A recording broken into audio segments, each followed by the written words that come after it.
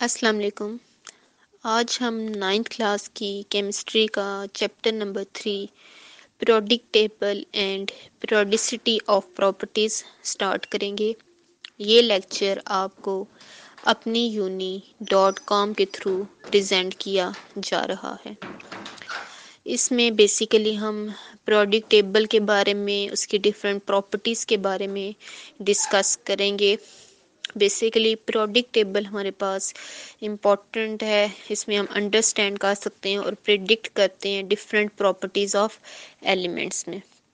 जो most important significance है periodic table की, यानी कि जो मोस्ट इम्पॉर्टेंट इम्पॉर्टेंस है पीरियोडिक टेबल की, वो ये है कि one of the significant features of the table was that it predicted the properties of those elements which were not even discovered at that time. Basic जो most importance significance थी periodic table थी कि वो ये थी कि जो properties elements की, जो उस टाइम जो एलिमेंट्स डिस्कवर्ड नहीं हुए थे, पीरियोडिक टेबल ने उनकी भी प्रॉपर्टीज को प्रेडिक्ट किया था उस टाइम पे। अब इसमें बेसिकली हम पीरियोडिक टेबल अगर हम स्टार्ट करें तो बेसिकली पीरियोडिक टेबल में हमारे पास डिफरेंट अरेंजमेंट्स हैं। इसमें हमारे पास एलिमेंट्स को हमने डिफरेंट अरेंजमेंट्स में डिवाइड किया था, इस तरह ग्रुप्स हैं उसमें। इसके अलावा हमारे पास पीरियड्स हैं, ठीक है। फर्स्ट ऑफ ऑल हमारे पास पीरियोडिक टेबल है। इसमें हमारे पास इसकी अगर हम डेफिनेशन देखें, जो हमारे पास जो पीरियोडिक टेबल को जो पीरियोडिक लॉ था हमारे पास, जो हमारे पास स्टेट किया गया था, वो बेसिकली उसका बेसिक क्या था कि if the elements are arranged in the order of their increasing atomic number, their properties are repeated in a periodic manner. कि अगर हमारे पास एलिमेंट्स हैं, अगर हमने उनको अरेंज किया है उनके इंक्रीजिंग एटॉमिक नंबर के अकॉर्डिंग, तो उनकी जो प्रॉपर्टीज हैं डिफरेंट एलिमेंट्स की, वो हमें रिपीट होती हैं इन पीरियोडिक मैनर में। बेसिकली अगर हम इसको देखें तो मॉज़ले ने 1930 में ये एटॉमिक नंबर के अकॉर्डिंग पीरियोडिक टेबल को जो है वो डिस्कवर किया था। और उसमें हमारे पास टेबल, और हमारे पास पीरियोडिक टेबल बेसिकली एक चीज़ क्या है कि टेबल जो हमारे पास सिस्टमेटिक अरेंजमेंट शोज करता है डिफरेंट एलिमेंट्स की, वो हमारे पास बेसिकली क्या कहलाता है, पीरियोडिक टेबल कहलाता है। और ये एलिमेंट्स हमारे पास अरेंज थे इंक्रीजिंग एटॉमिक नंबर के अकॉर्डिंग, ठीक है। अब हम स्टार्ट करते हैं पीरियोडिक टेबल को कि one of the most important activities is the search for order.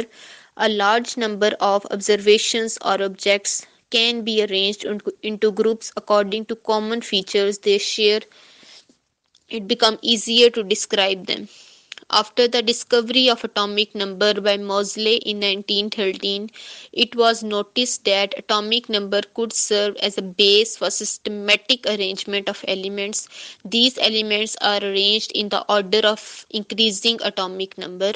A table showing systematic arrangement of elements is called periodic table, and it is based on the periodic law that states if the elements are arranged in the increasing order of their atomic numbers, their properties are repeated in a periodic manner.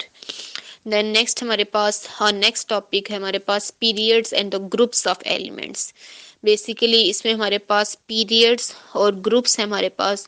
अगर हम generally define करें groups और periods को, तो हमारे पास periodic table के according the vertical columns of periodic table were called age groups and the horizontal rose of the periodic table are called as periods, ठीक है। बेसिकली हम इनको हम पीरियोडिक टेबल को दो कैटेगरीज में डिवाइड करते हैं, एक हमारे पास ग्रुप्स हैं और एक हमारे पास पीरियड्स हैं। हमारे पास जो वर्टिकल कॉलम्स में जो हमारे पास पीरियोडिक टेबल में प्रेजेंट है वो हमारे पास ग्रुप्स कहलाते हैं। जो हमारे पास हॉरिजेंटल रोज हैं पीरियोडिक टेबल में, वो हमारे पास पीरियड्स कहलाती हैं।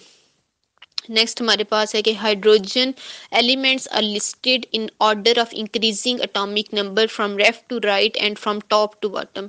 बेसिकली पीरियोडिक टेबल में हम एलिमेंट को प्लेस करते हैं उनके इंक्रीजिंग एटॉमिक नंबर के अकॉर्डिंग, हम उनको प्लेस करते हैं लेफ्ट टू राइट और टॉप टू बॉटम। इसमें सबसे पहले हमारे पास हाइड्रोजन की एग्जाम्पल दी हुई है कि hydrogen is in the top left corner Helium atomic number 2 is at the top right corner and lithium atomic number 3 is at the left end of the second row. Basically हमारे पास different arrangement बताई हुई है कि हमारे पास different elements periodic table में किस तरह placed हैं. जैसे हमारे पास सबसे पहले हाइड्रोजन है, तो हाइड्रोजन की अगर हम पोजीशन देखें तो हमारे पास वो periodic table में टॉप लेफ्ट कॉर्नर पर प्रेजेंट है. इसी तरह हमारे पास हीलियम है. अब हीलियम का अटोमिक नंबर हमारे पास 2 है और ये हमारे पास टॉप राइट कॉर्नर पर प्रेजेंट है.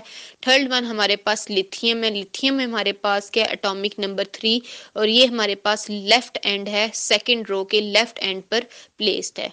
द नेक्स्ट हमारे पास है the horizontal rose of periodic table are called as periods.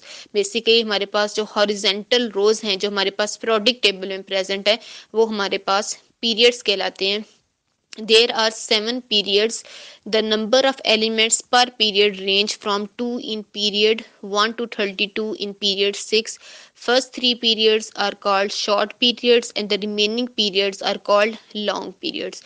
Basically हम periodic table में periods को 2 categories में divide करते हैं. First one is short periods and the second one is long periods. Basically हमारे पास जो first 3 पीरियड्स हैं वो हमारे पास शॉर्ट पीरियड्स कहलाते हैं और रिमेनिंग पीरियड्स हमारे पास लॉन्ग पीरियड्स कहलाते हैं. The properties of elements with in a period change gradually as you move from left to right in it.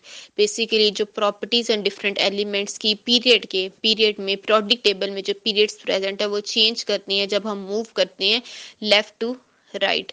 और but when you move from one period to the next, the pattern of properties within a period repeats. This is in accordance to the periodic law. लेकिन basically जब हम एक period से next period की तरफ move करते हैं तो हमारे पास जो पैटर्न है प्रॉपर्टीज का पीरियड्स में वो बेसिकली हमारे पास रिपीट करता है. ये हमारे पास अकॉर्डिंग है पीरियोडिक लॉ के.